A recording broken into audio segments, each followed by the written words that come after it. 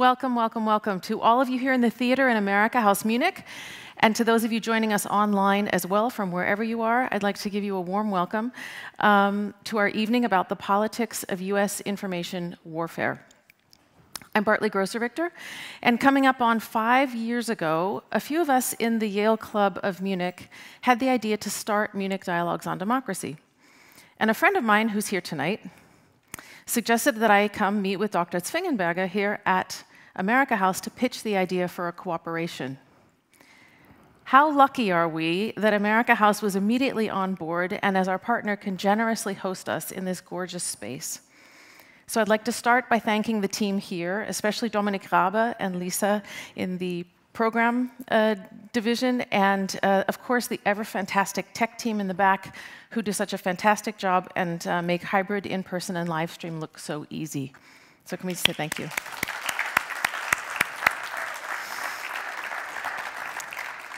So welcome in the name of amerikahaus Munich, the history of which we'll talk a little bit more about tonight because it actually fits in with our theme. And welcome in the name of the Yale Club of Germany and to any Yaleys who are with us tonight.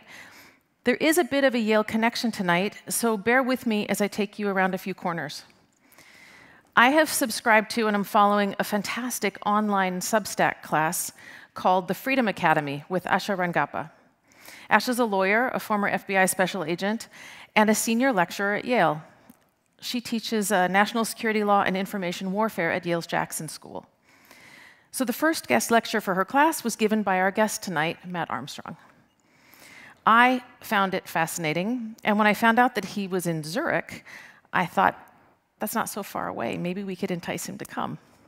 And I am very pleased that he agreed to come and be with us tonight, and I hope you enjoy what he has to say as much as I did. So not only did he agree to give a talk tonight, he told me that he enjoys working with students. So we were able to have the entire 11th grade of the Munich International School here at amerikahaus today for workshops with Matt. And so I'd also like to welcome those of you from the MIS community who stuck around and are still here, or watching online. I know there is a university info abend at the school tonight, so the students are going to look at colleges. But I look forward to hearing maybe from you in the Q&A section if you have any more input about what you learned today or have any more questions. So all the way back in 1959, there was testimony in the US Congress to the spread of communism. This I have from the Freedom Academy, Asha's Substack.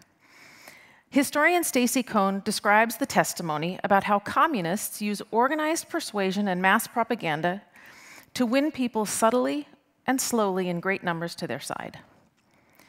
Freedom of political thought and speech were hallmarks of democracy, but the communists were insidiously turning both into vehicles whereby freedom's enemy could render democracy vulnerable while remaining invisible during the attack. That was 1959. Last week, you might have seen the front page article in the New York Times about eastern Ukraine. I included a bit of it in the last email that went out if you're on our list. It was about how after years of propaganda, some there actually support the Russian invaders. The local police chief said he attributes the view of civilians largely to the relentless and insidious Russian propaganda campaign that has been directed at the local population for over a decade. It's turning them against their own government, and he said, quote, "In my opinion, it's the most brutal weapon the Russian Federation uses on our people." So our speaker tonight is an expert on US public diplomacy and political warfare. We talked quite a bit about how Russia and China wield information warfare. I mean, we live it. But Matt's going to talk to us about the history behind United States propaganda and why he thinks we're bad at it, and current challenges given both the domestic and the geopolitical situation. A bit about Matt. He's currently pursuing a PhD at King's College London on the US responses to Russian political warfare in the early Cold War. He was previously nominated by the President and confirmed by the Senate to serve from 2013 to 2017 as governor on the Broadcasting Board of Governors. He's also served as the executive director of the US Advisory Commission on Public Diplomacy. For nearly 2 decades, he has worked with the Defense Department, the State Department, Congress, NATO organizations, and ministries of NATO member countries on issues related to the US government's international information activities. He's testified several times before congressional committees, including the House Armed Services Committee and the House Foreign Affairs Committee, always about gray zone activities and information warfare.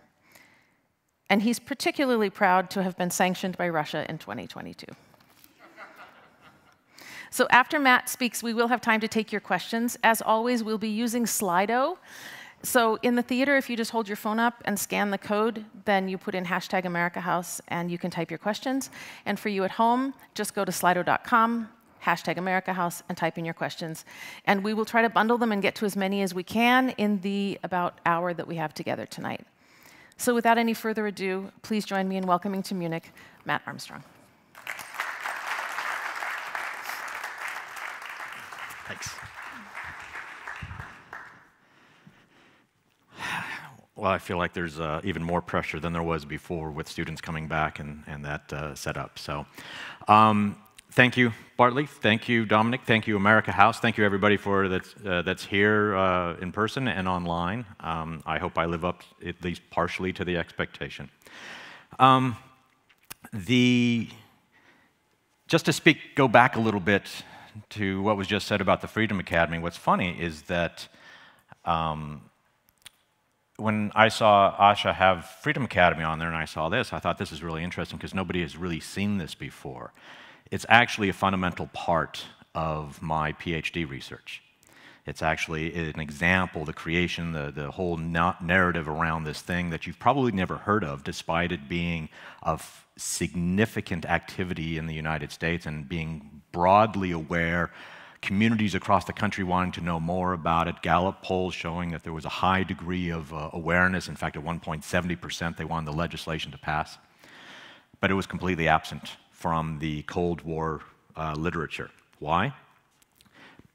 Because it didn't fit the narrative. Because some of these activities are just absent from Cold War history discussions, which is just quite fascinating, which is some of what is going to anchor my discussion today.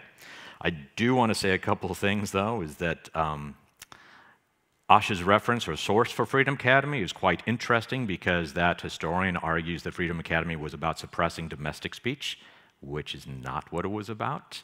So it's interesting when we get into these narratives and you actually pick apart these things. And the other is, I wouldn't use the term propaganda because that's a unique English word that to use it may be an act of it.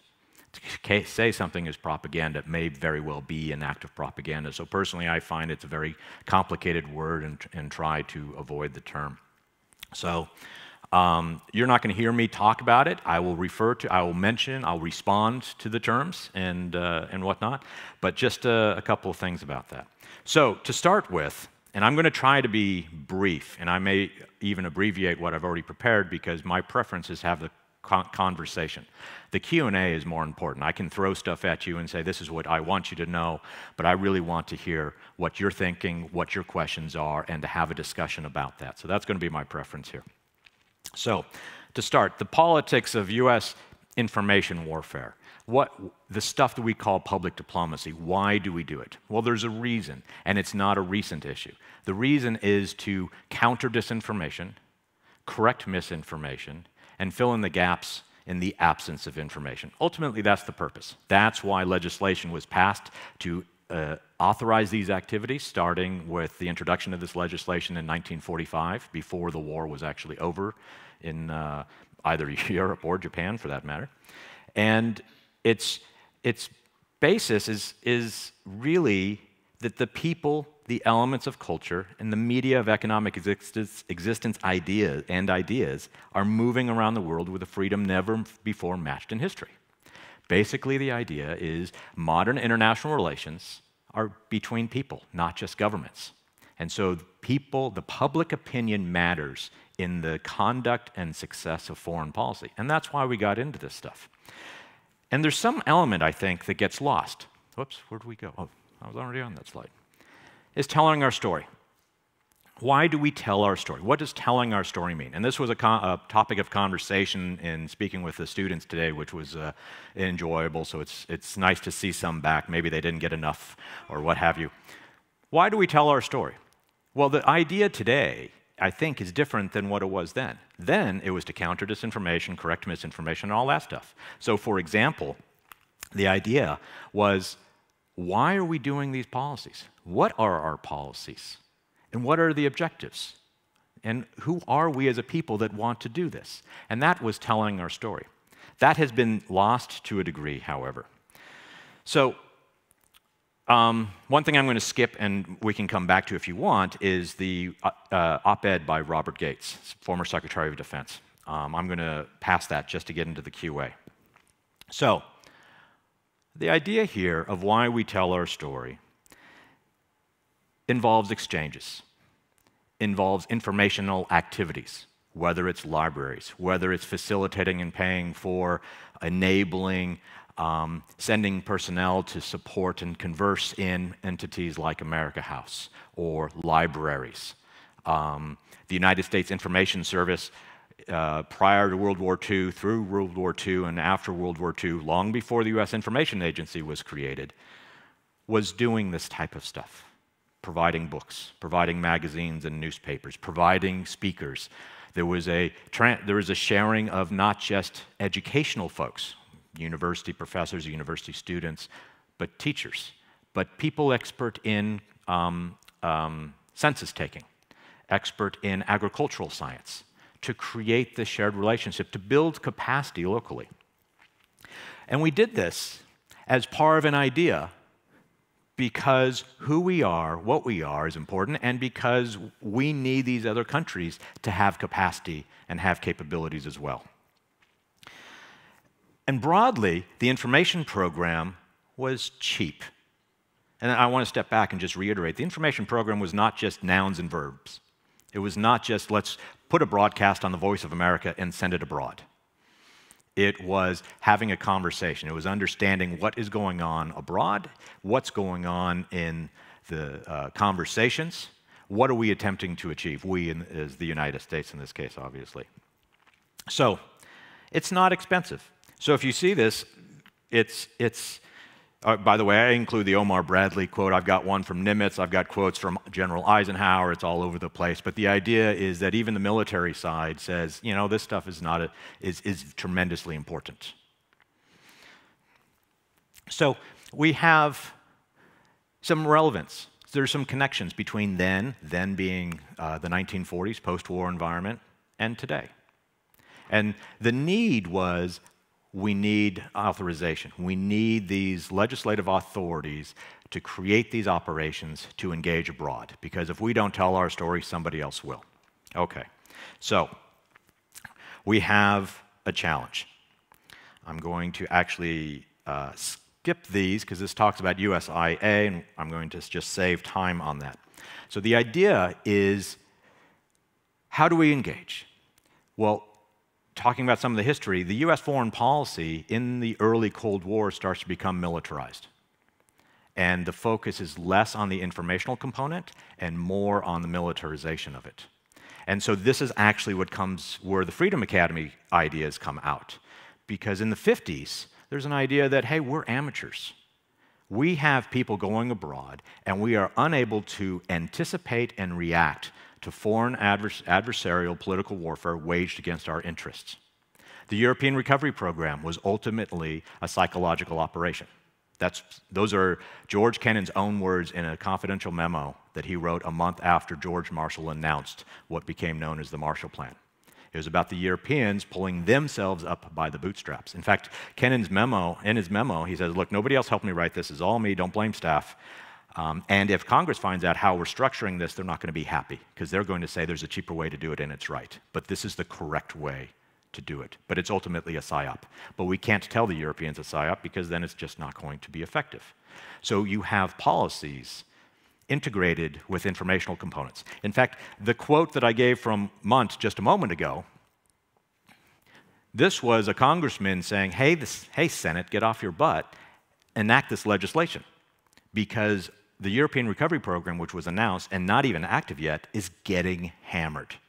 The Soviets actually reorganized their propaganda operations there, I use the word, to be more effective here. So, I want to go through the history because I want to get in the conversations here. So, we have situation where we are focused on the military side, the deterrence side. And that creates something of a Maginot Line. Now, that's an interesting idea, that if you create this military deterrence and you are creating a threshold of action, what are your other options? In fact, the idea that nuclear deterrence is a kind of Maginot Line so that it can be easily bypassed, often by political warfare, which today is often conceived or described as gray zone warfare, sometimes even hybrid warfare, although that doesn't really fit, even information warfare. It's an interesting concept. I think the Maginot Line idea is even more interesting since Henry Kissinger wrote it in 1955, that there's a challenge here. I think he then evolved in his thinking on how he approached this. But the idea is we need to have a full set of tools, and we were bringing that tool set down.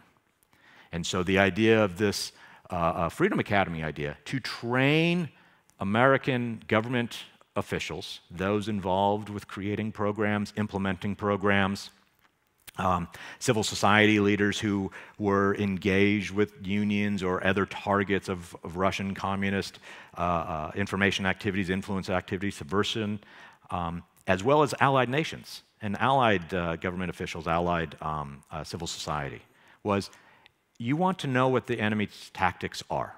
If you don't know what their tactics are, you're not sure what they're going to do, so you can't anticipate it, so you're constantly reactive. You're unable to preempt. You're unable to even pivot quickly. And so that was ultimately the idea of the Freedom Academy. Now, it died because of bureaucratic fighting, which is a theme that we're going to continue to see, particularly in our conversations. I'm sure in the Q&A it's going to come up. So this gets into, okay, where are we today? Well, we have this really difficult concept of why do we engage abroad?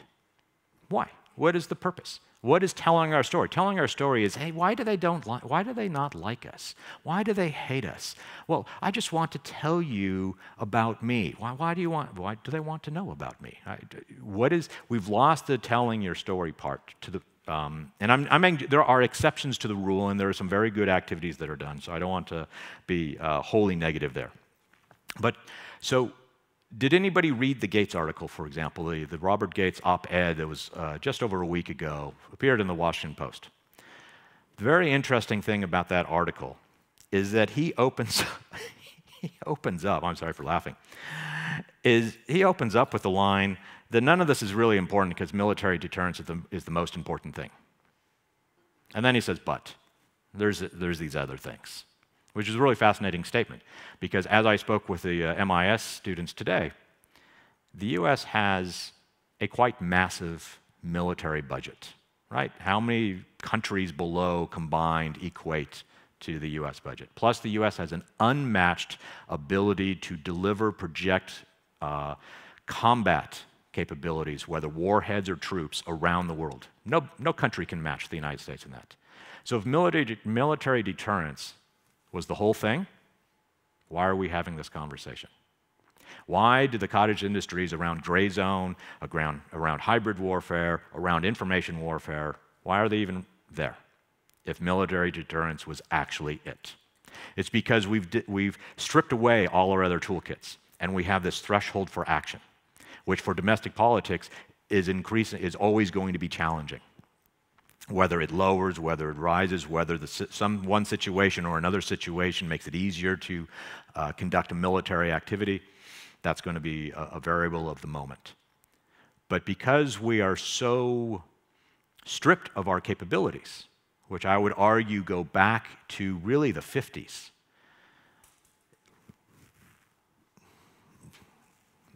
something fall? Sorry, I got distracted. Okay. Thought my mic fell. Sorry about that. How unprofessional of me for doing that.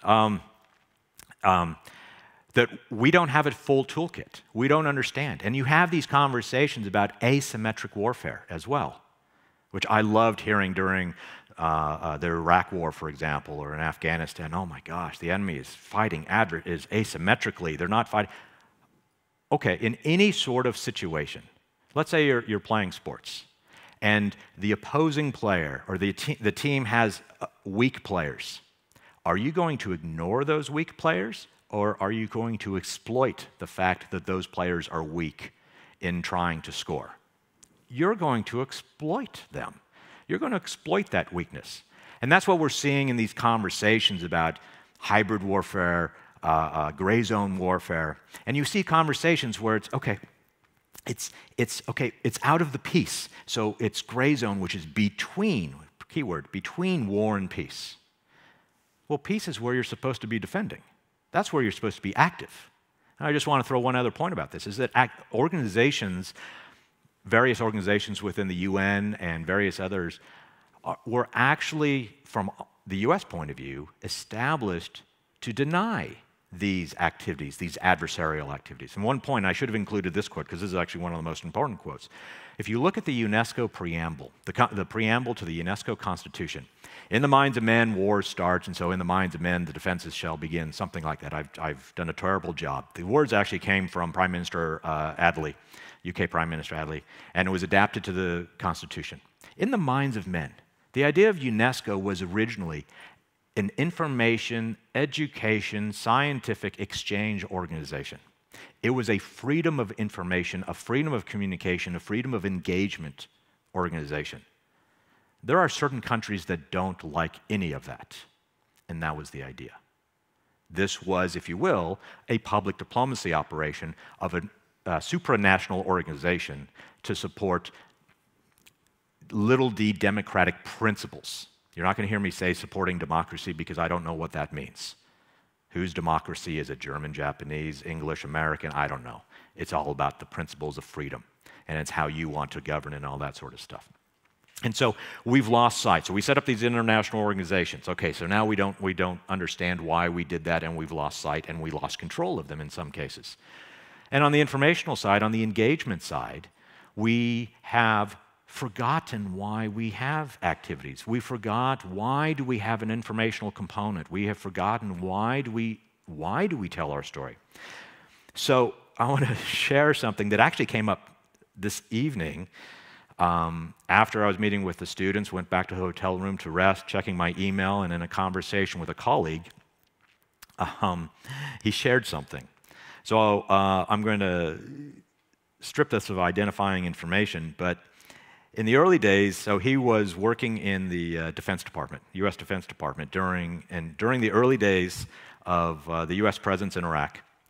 He recommended taking out a full-page ad in Al Jazeera listing all of the initiatives the U.S. had taken and accomplished to make life better for the Iraqis. Makes sense. Here are the things we are doing. We can have a conversation about the good things we're doing. That doesn't mean can't talk about the bad things. There's a whole bunch of issues with that. But here are the things we're doing. So remember, why did this legislation, these programs get established in the first place? To help the Marshall Plan. Because what we're doing, why we're doing it, needed to be understood and known because it was being distorted. Okay. At the time, Al Jazeera was the CNN of Iraq. Coalition Provisional Authority, remember that? That was a long time ago. Populated with State Department folks, shot down the idea. Because, I was told, it was too much like propaganda. So you can't communicate. So this gets into institutional challenges.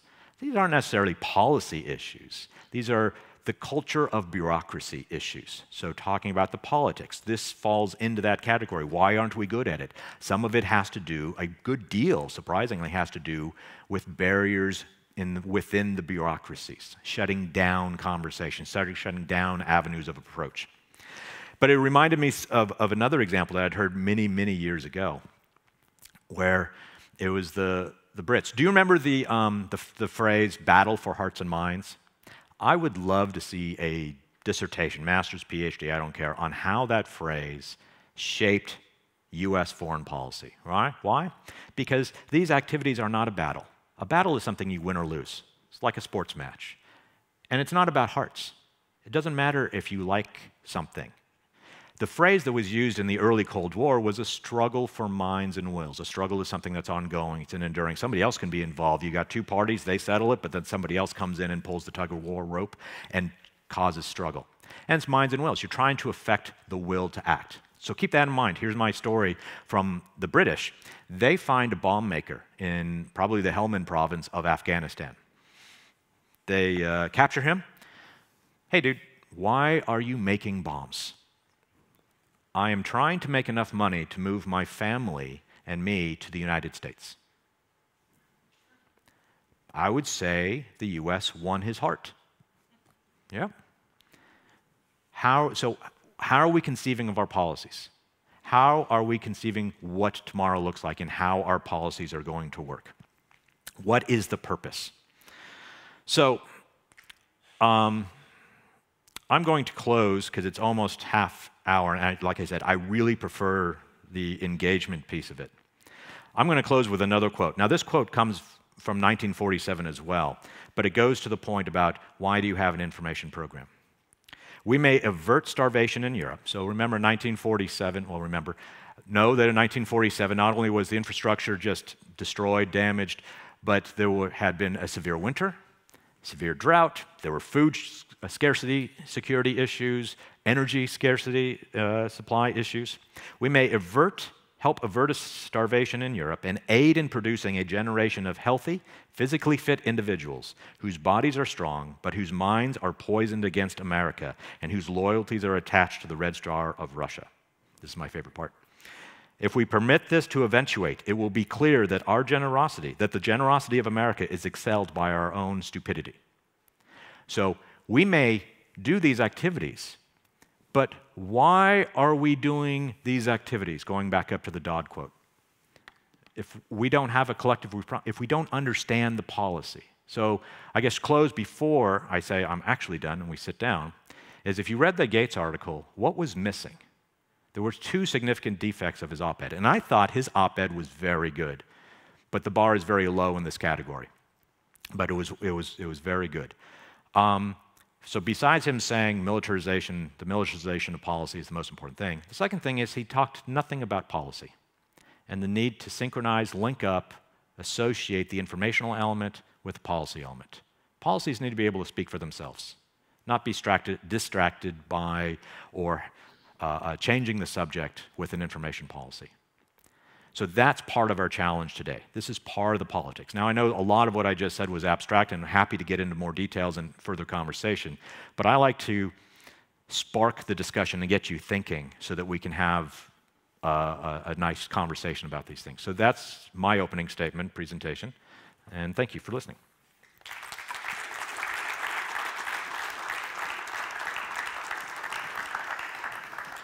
Thank you. So, do I just swipe? Yes. Okay, so you can go to slido.com if you have any questions. And I'm going to open with something that you said a few weeks ago, because I just love the quote and I would like you to discuss it. For most of the 20th century, our public diplomacy has been about changing the subject or putting lipstick on a pig. We need a policy that can stand up. We need to define our policies, not let Russia say what we are doing. Do you want to expand on that? So much of what we do, how our policies are configured, the United States, is reactive. There's some things that are proactive, but when we're talking about the big stuff, again, like the Robert Gates article, we're reactive. What do we want tomorrow to look like? My master's thesis, which was 2004, was, which by the way did not come right after my graduation from high school, just in case you were wondering. The opening line was, American public diplomacy wears combat boots, 2004, because the US was essentially leading with the military. That was the tip of the spear of US foreign policy, creating US perceptions abroad. And so the public diplomacy side, and I'm using that term loosely because that's also another term I don't like, because that was a term that was crafted for bureaucratic fighting in DC in the 60s. It's a little more positive, though. Than what? Propaganda. I would just say public affairs, information. Yeah. But even in the 1960s, the term propaganda needed a qualifier. And this is why Edmund Goulian, who is the founder of the Tufts School, he was the first director of the Edward R. Murrow Center of Public Diplomacy at the Tufts University, he said, I'd rather call it propaganda, but that's because of his generation, propaganda was a neutral term. It needed a qualifier: good propaganda, bad propaganda, our propaganda, their propaganda. It was not an inherently negative term. So going back to the quote, the informational side of our activities, the public diplomacy, was understaffed, under-resourced. You had great people who are often doing great things despite the system, lacking leadership, again, lacking resources, lacking number of people. And it was, by definition, often reactive because it was so ill-supported. And the directive would often be changing the subject, or it would be, let's talk about this because we don't want to be talking about something else. Okay. I'm trying to bundle these. There are a couple that sort of come at the same thing. So isn't America's biggest problem that depending on an election every 4 years, we can give the world completely different answers as to what's important to us, or how do you see continuity behind all of the noise? So that's a good question. I want to abstract it a little bit, and part of the challenge is, what do we want tomorrow to look like? And yes, every administration is going to change their policies, and they're going to change their approach to foreign policy. And that will create friction and drag onto, okay, what are we communicating? How are we communicating it? But ultimately, are we connecting the informational activities, the engagement activities? This is where I like the Gates op-ed doesn't talk about information. He talks about engagement. These engagement activities aren't, not all of them have to be linked to the specific policies. For example, you'll want to create scientific engagement, various educational engagements, various technical engagements, provide access to what's going on in the US, not based on a particular administration's approach to, say, NATO. But yeah, part of that challenge is you did have an administration that was really insular and didn't care about the outside. Yeah. But there are still activities. But again, so if we move that aside, we still have a trend line of failing to support why we engage abroad and those resources that are necessary to engage abroad, which implies, if not explicitly states, the informational side is simply not important. It sounds like from the conversations that we had today and conversations that you and I have had, that the problem is that our government doesn't get it. Yeah, I think, so back to the Gates article. He had some weird numbers in there, which I didn't quite understand. So there's a position called the Undersecretary of State for Public Diplomacy. It actually is Public Diplomacy and Public Affairs, but let's just call it Public Diplomacy. And that position was established in 1999 with the abolishing of the United States Information Agency, and the position is essentially the replacement for the US Information Agency Director position. That position, this undersecretary, which is not a low-level position, it's an undersecretary of the State Department, has not had a confirmed official sitting there for 46% of the days. So imagine you're in a corporation, and let alone a government agency, and the head of the operation is absent. Nearly, let's just round it down, more than 4 days every week. And even when they're there, the tenure has only been, the median tenure was 17 months. So they're not even in office that long.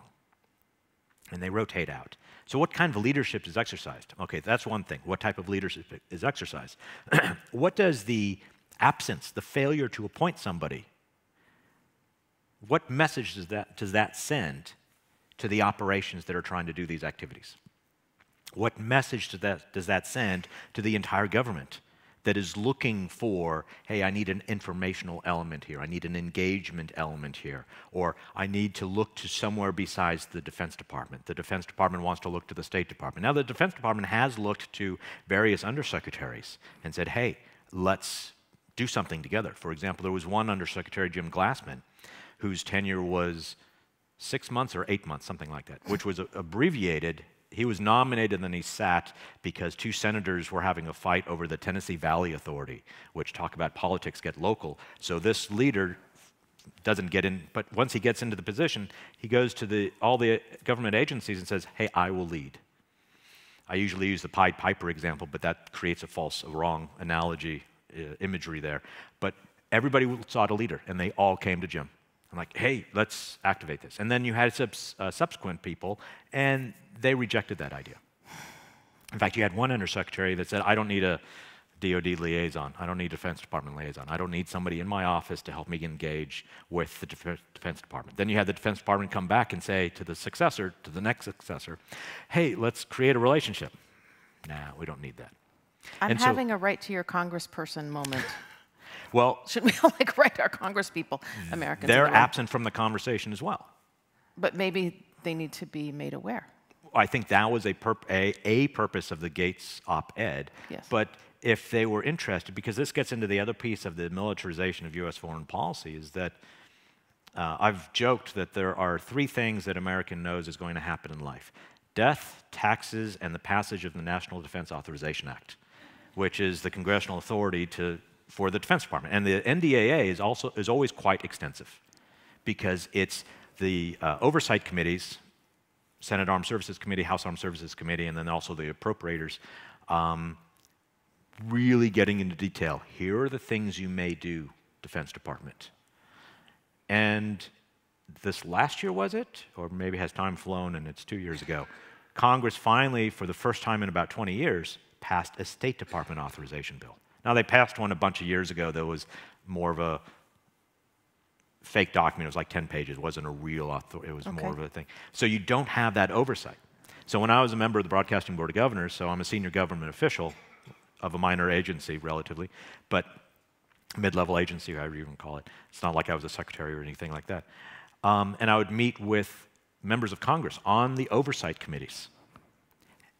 And so BBG, Broadcasting Board of Governors, was in charge of, had underneath it Voice of America, Radio Free Europe, Radio Liberty, Radio Free Asia, Office Cuba Broadcasting, a massive internet freedom, information freedom element to penetrate the digital firewalls that Gates referred to.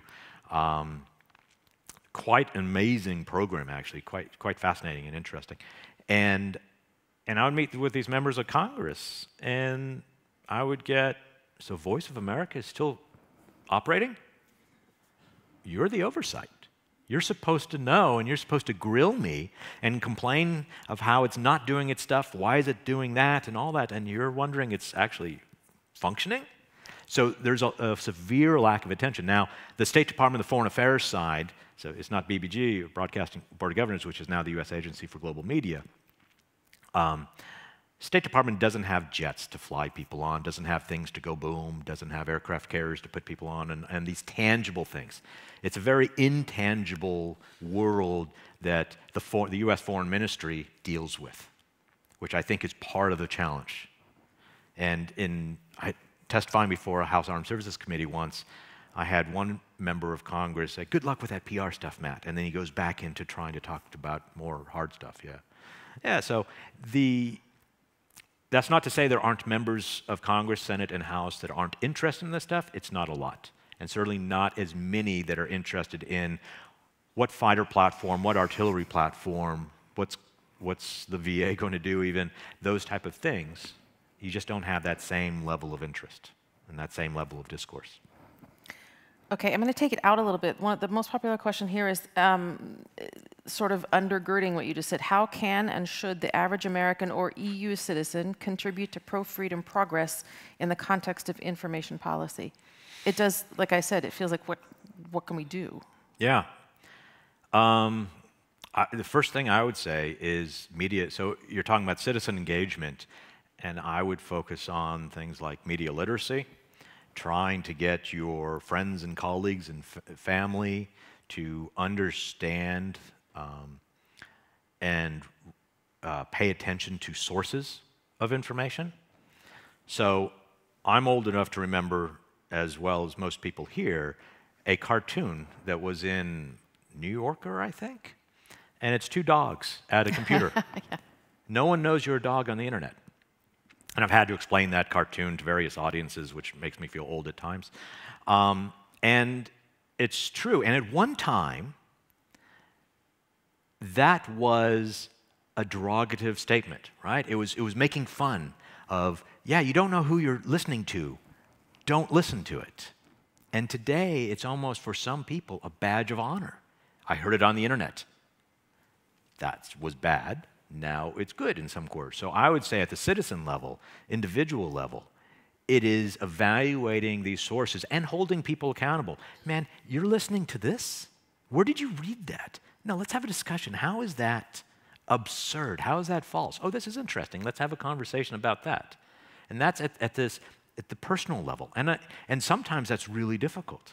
I know it's difficult because I have family the same idea. Yeah. And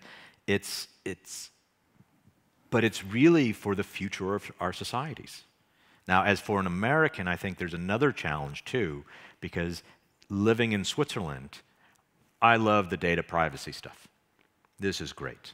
So one example would be when Russia was playing their games in France, it didn't really work because they didn't have access to personal information. And this is more of a documented case. That's why I'm referring to France. I'm sure the same thing happened in Germany and Switzerland as well and all this. When was this? 2016, 2018. Okay. It was around that, between Okay. 16 and 20. Okay.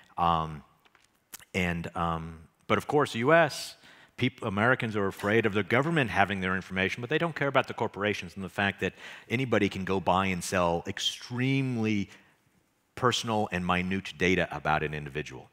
And so you have corporations, entities, companies. Corporations sound big, but entities that can just buy and sell and get in. And so for an American, I would say you press for privacy laws.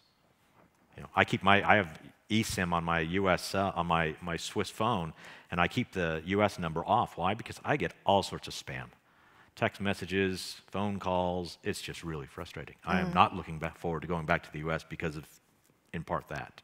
Yeah. Yeah. Okay. I have three people who want to know, how can the U.S. have a coherent, integrated message to the rest of the world when it doesn't exist within the country? That's a bit harsh. I don't know if I would say that that's... Actually, I kind of agree with that. But I also think it's looking at the problem incorrectly. Because this question, this issue, is brought up, I've heard it brought up very often in this same kind of discussion and in the policy discussions of, okay, how are we going to counter their information? We don't even know who we're about. But that's, I think, going back to the point of telling your story. What are you trying to tell? Yeah. It's not America is a homogeneous single society and here's the common ideas. In fact, if we go back to older times, those differences were exploited. Exploited is kind of a harsh word. Used, leveraged, highlighted. So to take a somewhat extreme example, and this is an example I used with the MIS students today. In the 50s, the State Department wanted to send Louis Armstrong, no relation, by the way, Louis Armstrong abroad to engage abroad. And Louis Armstrong, who's black, said, no, I don't want to support the U.S. government. I'm not really happy with U.S. government policy toward civil rights, toward me, and all that sort of stuff. And the State Department said, that's why we want to send you. That's why it's important. Because the fact that you can have this conversation abroad on government money, and we're not telling you what to do, and we're sending you there, is part of telling our story. And he was not happy about telling about the U.S. There were members of Congress, I believe it was, that said, yank his passport, don't send him abroad.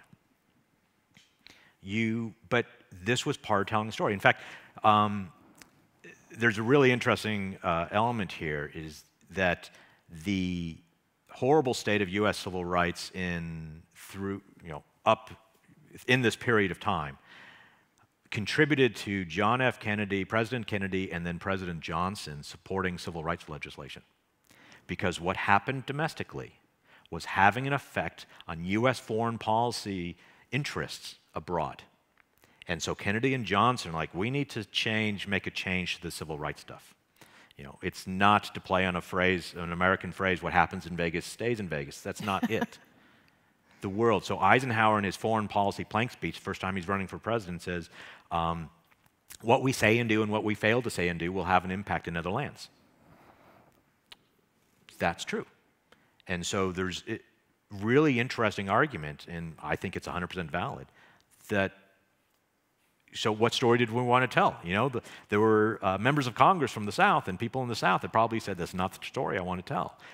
But this was part of what the U.S. was having this conversation. Mary Dudziak wrote a book, Cold War Civil Rights. I'm sure there are probably by this time other books on this subject, but that was an excellent book that was making the argument of the civil rights movement in the U.S. getting assisted by because of the foreign policy realm. Okay. Looking at Voice of America on YouTube, their reach is non-existent. Have reforms bringing in younger media personnel been considered? Yeah, I don't know. I'm not there. But what you're raising, I would be interested if the questioner is watching the English service. I was just going to say, I found it yesterday when I was prepping. And that's not hard to find. So you can find the broadcast. It's not the issue of if they're watching it and what's the audience. So the issue I have with the English service is who is the target audience. And I had fought to keep the English service when I was on the board, but I feel like the English service is now aimed at the United States or at Americans, which is not the violation you think it is. In the legislation, the Smith-Mundt legislation, there is a non-compete clause. It is not the Fulbrightian view that USIA, Voice America, and all, Radio Free Europe and all this stuff is unfit for American consumption. He's the one that tainted the informational activities we do abroad as unfit for Americans. In fact, a senator he amended the legislation, that Smith-Mundt Act in 1972, because he hated all these informational activities. He tried to shut down USIA. Talking about Fulbright. Senator Fulbright, as in Fulbright exchanges. He was trying to kill USIA. He was trying to shut down VOA, Radio Free Europe, Radio Liberty. He said Radio Free Europe, Radio Liberty, VOA were radios that should be given the rightful opportunity to take their place in the graveyard of Cold War relics in 1972. Somehow that does not make it into the Fulbright biographies. I've checked. In 1980, it's interesting too, because people in the theater probably know, but some of our online audience might not know that that was very important in Munich because their headquarters were here. Fulbright, yeah. Right. Oh, another important point would be until Fulbright got his Fulbright-Hayes legislation passed in 1961, which virtually eliminated the Mundt name from exchanges, and the Smith-Mundt legislation was massively into exchanges. In fact, that was its roots. Fulbright scholars, whether going to the U.S. or coming or leaving the U.S., were dependent on Smith-Mundt monies, because Fulbright monies were only foreign monies. And so it could get a foreign scholar to the U.S., but couldn't deal with their expenditures in the U.S., transportation, scholarship, or tuition, books, and all that stuff. And they relied on Smith-Mundt monies. So it's a really interesting thing, but that was erased. But anyway, the point is in 1985, a senator was closing the, quote, loophole of Fulbright's 72 amendment so that USI material, VOA, Radio Free Europe, public diplomacy stuff, was actually exempt from Freedom of Information Act requests.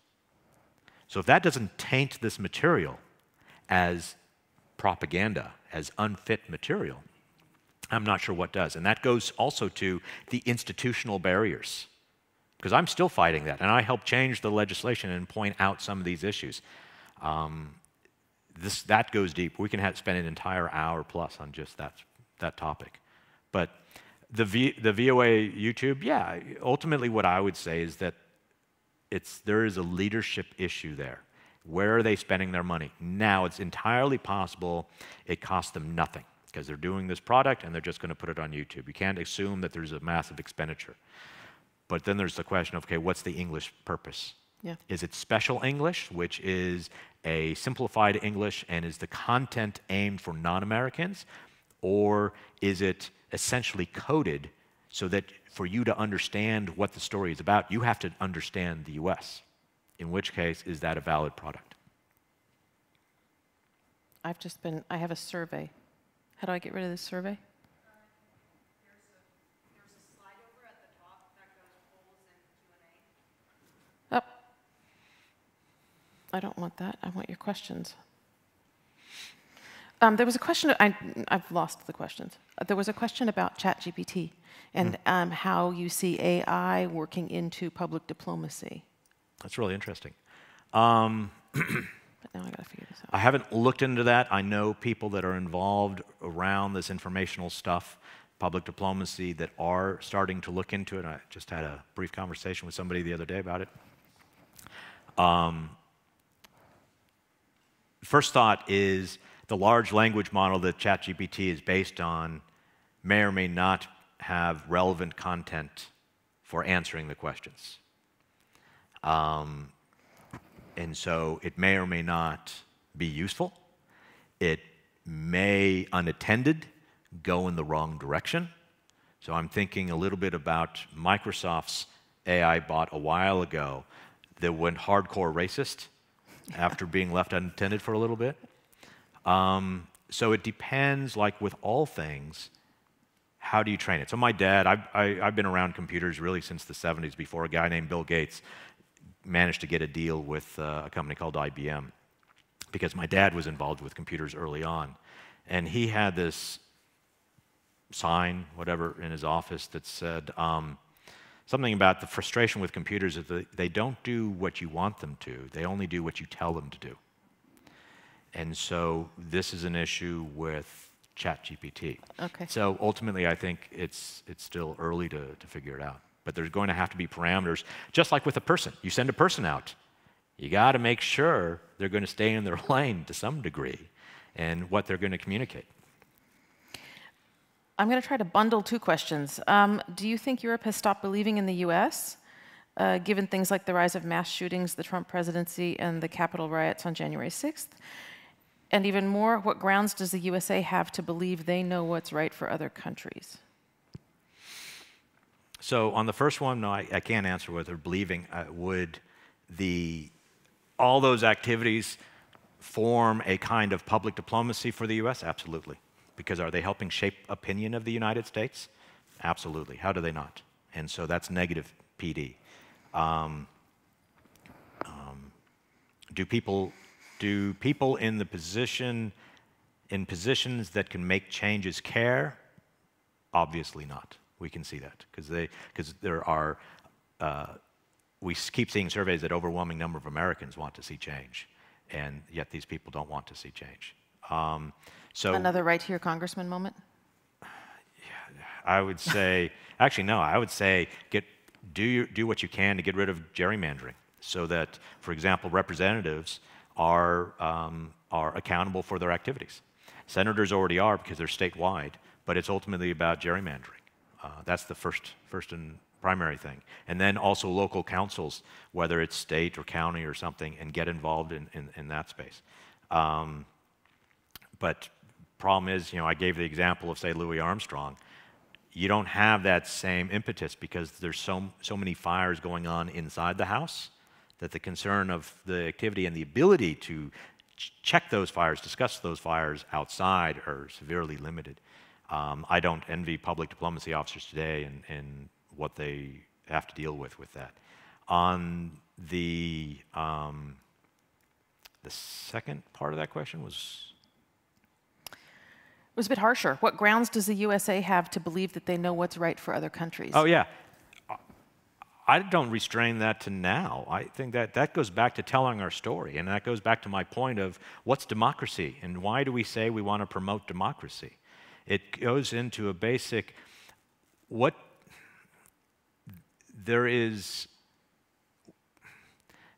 this pushing of ideals that is simply unnecessary. And it goes against the basic reasons of why we decided to engage abroad. All those quotes I gave you, they weren't about mirror imaging. It wasn't about creating mirror images, I should say. So we're not trying to create a bunch of little USAs. I didn't say that. Okay. We should not be trying to create a bunch of little USAs. That was not the idea of creating a bunch of USAs. I think it sure seems like that in certain cases it is the let's create a bunch of USAs. But even that's not accurate. That's completely not accurate because the enemy of my enemy is my friend demonstrates that our principles are malleable. And that is another policy that communicates. And so where are the principles? And some of these they're hard choices to make because you have to go in this direction, you have to go in that direction. But yeah, no, I agree. But I don't agree that that's necessarily what we're trying to do. Do you think there's a need for a new USIA? No. I'm a hard no on that. In fact, the people that are singing that chorus typically, if not always, have no idea what USIA actually was and what it did. And they imagine it did something that it didn't do. Now, that's not to say it was not a good agency and it didn't do good things, but it wasn't what they did. In fact, it was nice, I'm pointing as if the Gates article is on the screen. It's not, sorry about that. It's nice that Gates acknowledged, let's not recreate USIA. But you still have people, this chorus is still singing, I keep hearing this is happening within the Defense Department and other places, and they don't know what it is, what it was, and what they imagine. The basis of that argument is if we only have the right organizational chart, that will magically manifest leadership, strategy, purpose, and thus be effective. But we have people in place. There's the undersecretary position. There are a bunch of other people in place. Why can't we have strategy now? There is a president. There is a National Security Council. So there are ways they can do this. They don't need to create a separate agency. And again, so I wrote a response to the Gates piece, and I pointed out that the recommendations to create USIA were never fulfilled. And interestingly, most of the recommendations of we need a new USIA and it should look like this, oftentimes they look like the original recommendations that were never, ever fulfilled. Like there was one recommendation was it should look like the CIA in terms of the organizational chart. So it's a separate agency and it's directly, another one was it needs to be a cabinet member. And that's never what it was. And the other point is, so the Undersecretary of State for Public Diplomacy, established in 1999, oversees a smaller portfolio, has fewer authorities within the State Department and the interagency relations, fewer resources, then did USIA, although USIA didn't have authority over the State Department activities. But the USIA director oversaw a smaller portfolio, had fewer resources than the entity, the agency it replaced. And so we kept shrinking. And USIA was a segregation of information from policy. It was the ultimate representation of that. And it appears that Russia and China are running circles around us.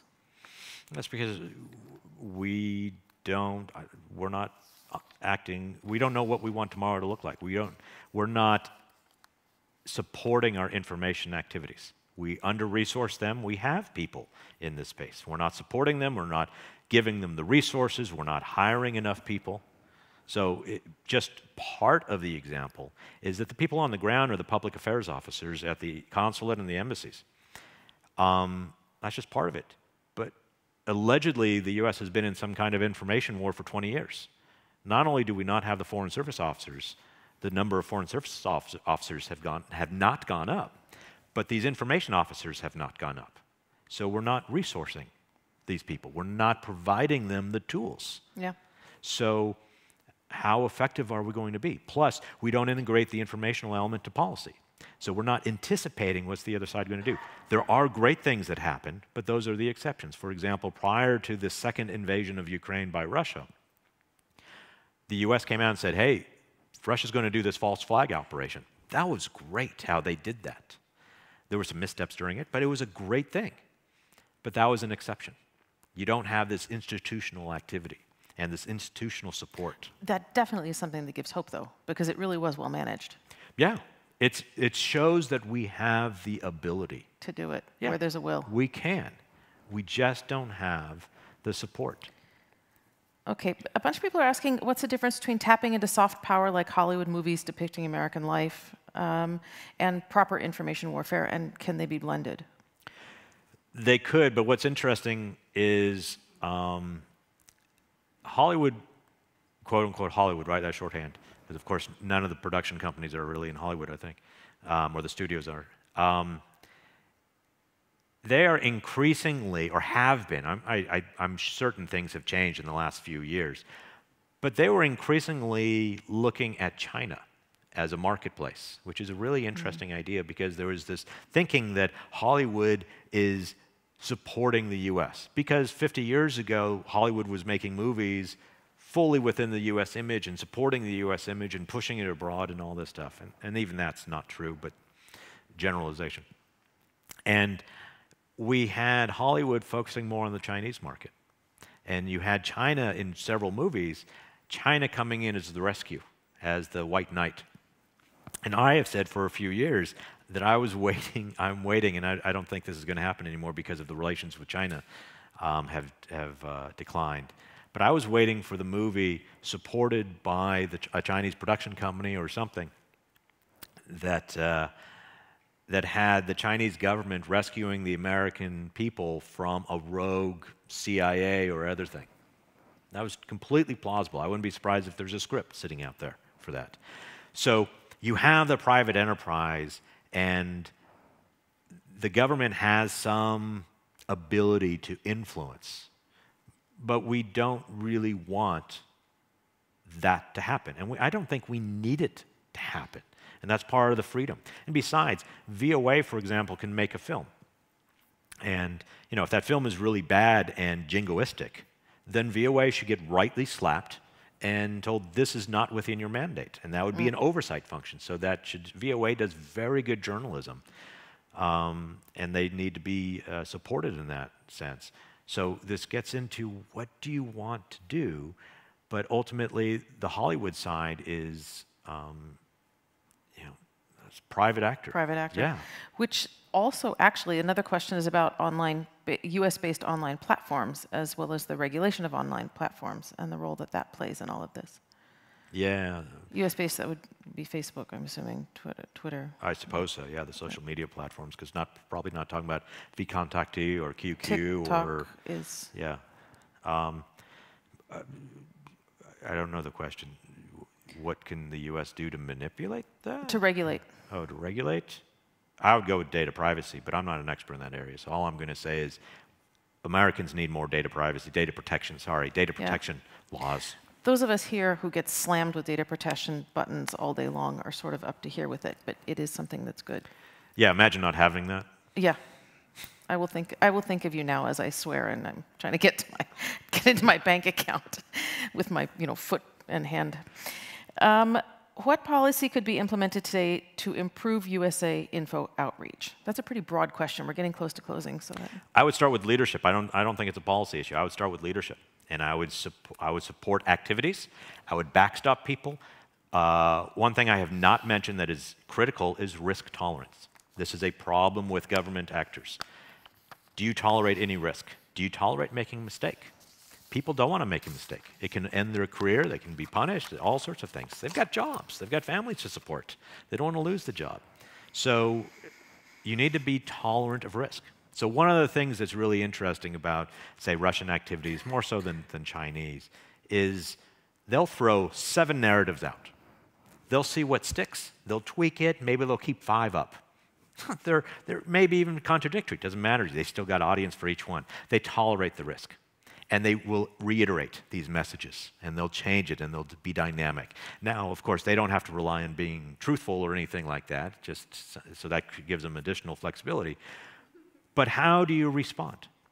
How do you act in this space? You have to enable officers, and when I'm saying officers, I was meaning like Foreign Service officers, but anybody, you have to enable the people at the keyboard, the people at the microphones, the people developing these programs. You have to backstop them and support them so that they can take risks. You don't take risks you're often going to be reactive by definition.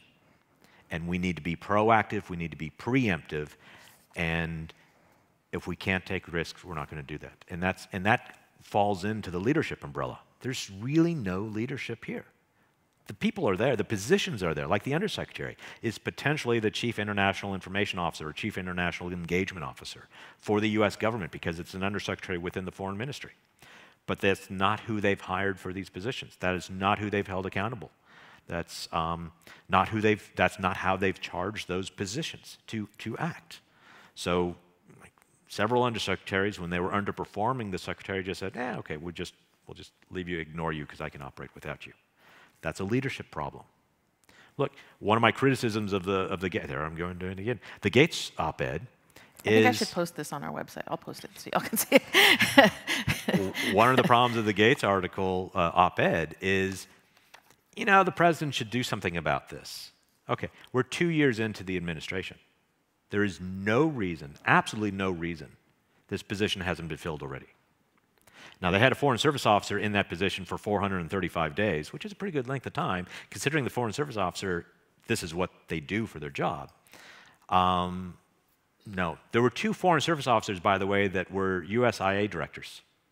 Never has there been a Foreign Service officer nominated and confirmed to be the Undersecretary for Public Diplomacy, because they conceive of the position in a different sort of way.